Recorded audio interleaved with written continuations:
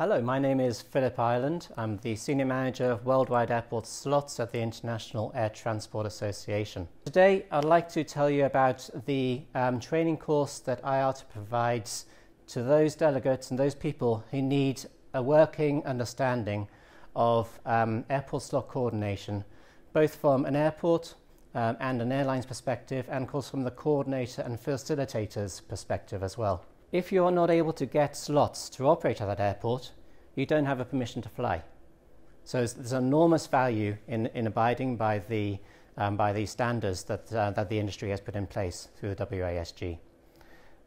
Hypothetically speaking, if you are already at a congested airport and there's a lot of demand for your slots, you need to find a way to be able to ensure you have the certainty in the future to continue operating.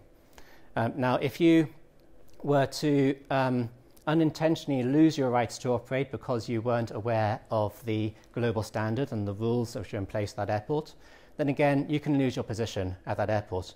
You've lost your services and all the value that entails. The big advantage of this course that you can implement immediately is being able to meet industry expectations. I mentioned earlier that 90%, or actually more than 90%, of level 3 fully coordinated airports abide by the guidance available in the Worldwide Airport Slot Guidelines.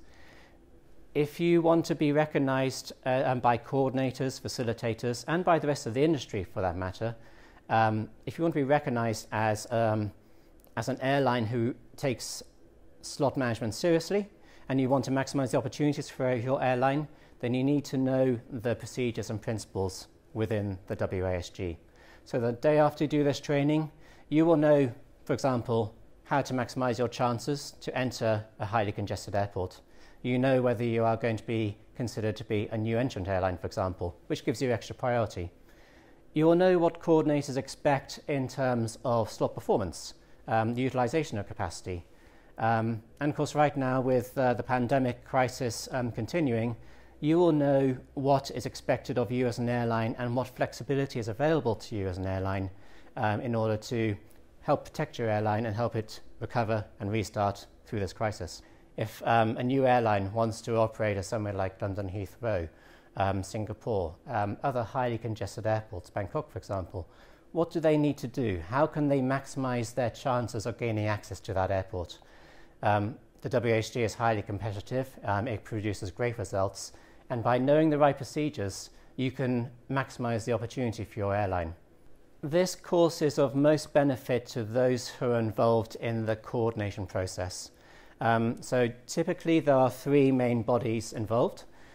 We have the airports, we have the airlines, and we have slot coordinators, also facilitators.